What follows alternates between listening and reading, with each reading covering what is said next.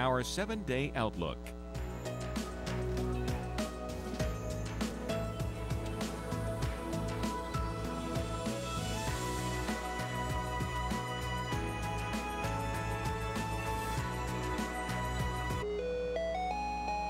That music. I mean, sometimes you hate it, but you kind of love it. It's classic. It's summertime. It's Ice Cream Sunday here on Weekend View, celebrating National Ice Cream Month, and we're going to get to the tasting in just a second. Yes, but we want to take a look at some temperatures because pretty much the entire country is going to be warm enough that ice cream is a great idea for you. And at least take a look outside at what we're expecting for today's highs. The real heat in the country, Kansas, Oklahoma, Texas, the next few days, that's going to be unchanging. Phoenix yesterday, 118. We'll start to see a little bit cooler weather the next couple days, and by a little bit cooler, you're still talking triple digits. And shifting up towards New York City for your Sunday, 79 degrees. And of course there, the cooler temperatures with the chances for some showers to maybe keep us cool.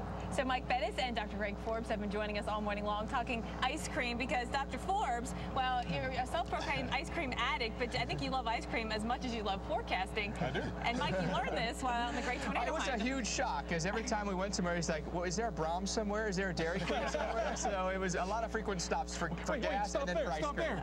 All right, so your favorite flavor has chocolate in it. Yeah. Yours has chocolate mint chocolate chip is my favorite. Chocolate in it. I'm a peanut butter chocolate kind of person. And I like chocolate peanut butter too, but that's not even in the list. Top flavor consumed in the U.S. is vanilla, 27.8%. Chocolate only gets 14% of the vote. Strawberry, 3%. Chocolate chip, 3%. And butter pecan, I'm surprised how high it's up there, but 2%. So we're going to taste test chocolate. But you can put chocolate syrup on vanilla, which... And actually, chocolate syrup is the #1 ice cream topping, so it's up there. All right, so Beth, can you bring in the chocolate? We have 4 different brands of chocolate ice cream that we've been testing, and we've had 3 of them already. We're comparing. This has been the most difficult to me so far.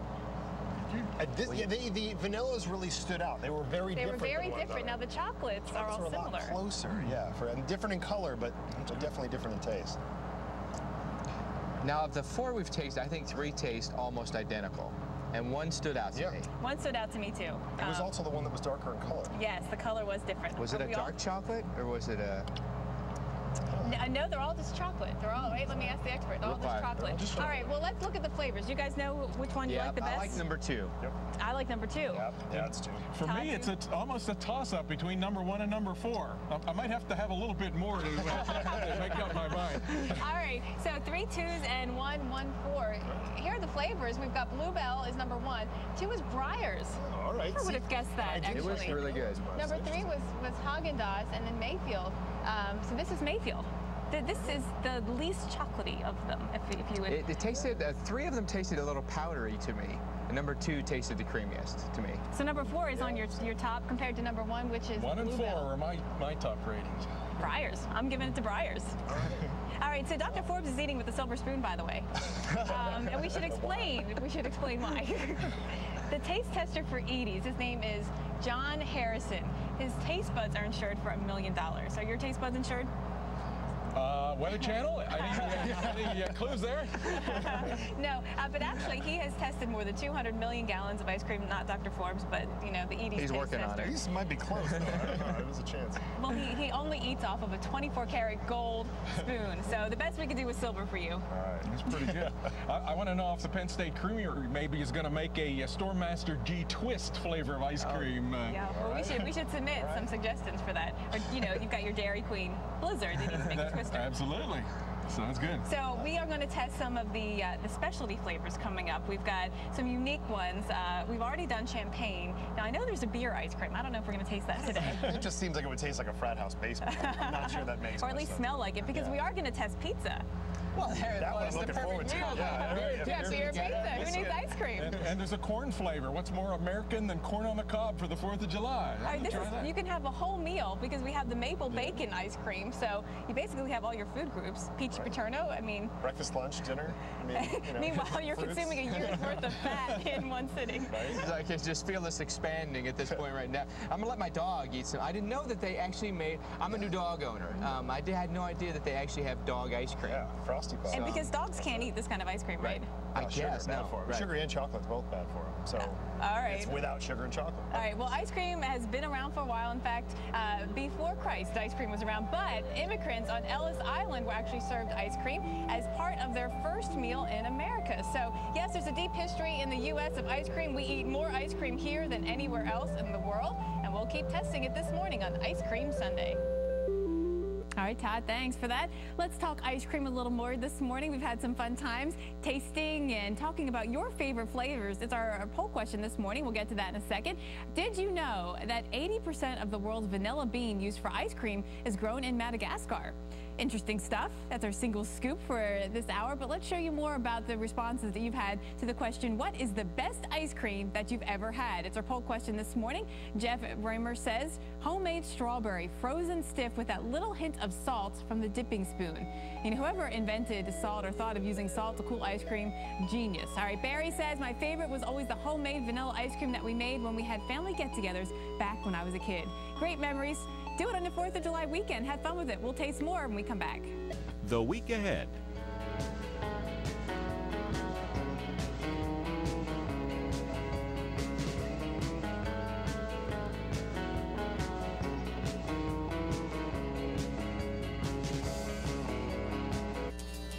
Hi, everyone. Mike Bettis along with severe weather expert Dr. Greg Forbes out on the great tornado hunt. Instead of hunting tornadoes, we've decided we would, for the 4th of July, hunt ice cream. And Dr. Forbes and I have been enjoying this Maria LaRosa's Maria Mint Chip. This is really good. Yeah, it really is. I hope you didn't think it was all going to be left if you left it here with us in the freezer. But what's more American than ice cream on the 4th of July? There's a really excellent stuff. This is a cushy assignment. Yeah, this is really nice. And a happy 4th of July, everybody. So, Todd and Jen, we're excited about being out here eating ice cream, but you better hurry up and get out here. It's going to be all gone very soon. This guy's got an appetite. I have to try Maria's, seriously. Oh, it's really good. And I'm getting worried leaving them with the ice cream because they have the bucket of spoons, too, so they're going to keep dipping in. The whole bank account of ice cream is in that freezer right next to them. And literally bank account, because ice cream has gotten expensive. I think a gallon is like $3 or $4 these days, maybe even more. All right, that'll do it. Well, hey, you know, Here's our 7-day outlook.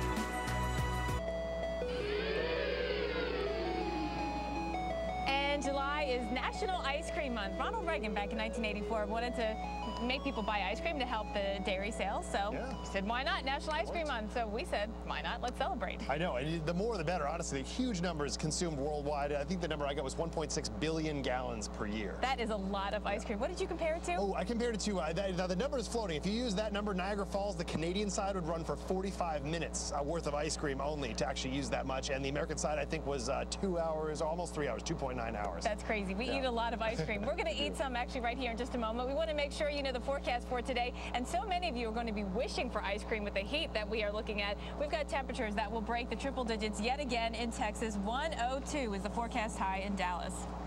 We're going to keep watching it here, expanding actually as we head into the southeast the next couple of days. This heat wave isn't really going to get us in the northeast. We'll feel warm. Humidity will be high, yes, but the core of the real dangerous heat will be in the south, where heat indices are going to reach 103 to 105. Dangerous, especially into the afternoon when that sun is shining brightly. And we're going to do a little taste testing of ice cream right now, bringing in Mike Bettis and Dr. Greg Forbes. Spoon ready. Spoon ready. Ready to go. Ready? I need a spoon. All right, so this thank you, sir. We are going to taste some of the crazy flavors. This has been our favorite part, I think. We have brought out some fantastic flavors from small mom-and-pop ice cream shops from around the country. They so graciously sent them to us. Let's see, which we've got horseradish. Which should we do first? This is the horseradish, right? Yeah. Okay, so that's horseradish. Oh boy. No, wait, no, or pizza. That's pizza. That's ginger. That's ginger. Okay. This is ginger. I'm out of order. I'm out of order. Perfect. All right. Ginger. This is We ginger. should do this one second to kind of cleanse the palate. Right. This is ginger from Mount Tom's in East Hampton. Ooh. That's all right. Wow. That's It's like ginger ale, but creamy. That's potent. This is strong. Good. Ooh, and there actually pieces of ginger in there. I need some wasabi with mine. Oh my gosh, I said that I wasn't gonna. I'm gonna need Sushi some. ice cream. I need to wash that one down. All right, so the way this works, if you're just joining us, we've got a rating system. We're gonna rate it on anywhere from 1 to 4 scoops. Dr. Forbes, what do you give it? I gave it a 2. That's pretty good. I'm not sure ginger should go in ice cream. I give that a 1. I'll give it a 2. I'll be generous, I think, in this one. I didn't want to give anyone a 1, but Mount Tom's, I'm sorry. Ginger, you know what, but the ginger on its own, I think is fine. And other things, I just don't think it's an ice cream flavor. It needs wasabi. Okay. All right, let's go to pizza. Let's go to pizza. This is Max and Mina's. Max and Mina's from Flushing, New York. There's a palette here. Now, I smelled this earlier. Thanks.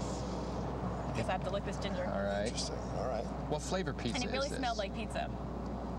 It's not Hawaiian. Wow. But does it taste like pizza, or do you We're just really thankful because they we sent tell you to it us. It tastes like tastes a little bit of the pizza in it, yeah. I'm not sure I would order I taste it. tomato. Interesting. I taste tomato. Oh, there's dough. It becomes more pizza-like, I guess. Yeah. I don't know if I'm sold on that one either. There's dough in here, but it's not cookie dough. It really is. Yeah, it really does. It Pizza dough. has definitely pizza dough. It's definitely interesting. I'm not sure that I would give it a real high rank, but it's very interesting. Interesting I taste. could not tell what kind of pizza it was, so for that reason, I'm giving it a 1. I'm giving it a 3 only for one reason. It's the creativity. Because at that point, you're going so far outside of the box of what comes in pizza. I'll give it that. I give it a 2 because it tastes like pizza. I mean, it's crazy that you can make ice cream taste like pizza. All right, let's move on. We have our next flavor is Summer Peach.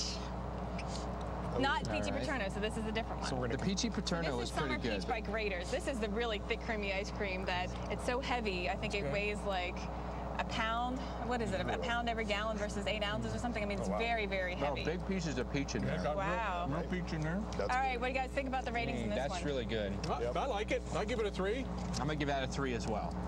Oh, I give, Peach. It's July 4th almost. Peaches are in season. I give it a 4. I like I that. love it. All right, you guys, we got last one. Death by Chocolate, the Penn Well. State Creamery. There's one way to die. Yeah. Perfect way. If you got to die, we got a few seconds here. Ooh, it's really fluffy. Whoa, This is awesome. that's wild. All right, guys, hold up your ratings. Oh, Penn State Master, a Creamery. big thumbs up on that one. Death give by that a Chocolate. 4. If we don't come back, you know what happened to us. Chocolate. So since the weather's in crazy, we're able to have some fun with Ice Cream Sunday Day here on Weekend View. I'm going to give you the forecast for some ice cream parlors from around the country and the ones that we got the ice cream from. Penn State's Berkeley Creamery. We've got 84 degrees with the chance of a storm today. Tomorrow will be sunny. How about Mount Tom's Homemade Ice Cream in East Hampton? You've got 83 degrees with storms, but sunny tomorrow. ooh, that sounds pretty good. All right, we got Max and Mina's in Flushing, New York. Stormy today, sunny tomorrow. And Grater's Ice Cream from Cincinnati. Storms today, and there is a slight chance of storms tomorrow. Temperatures right around 90 degrees. All right, so we have all picked out the flavor that we most wanted to try. We're going to give it a rating. All right, so I picked out the salted butter caramel from Mount Tom's. What did you pick? See, I took one for the team. Nobody wanted to try the horseradish, so I went for the horseradish. I have corn. And we had the pizza, so I figured I had to wash it down with the beer. All right. So I have all beer right. ice cream. All right.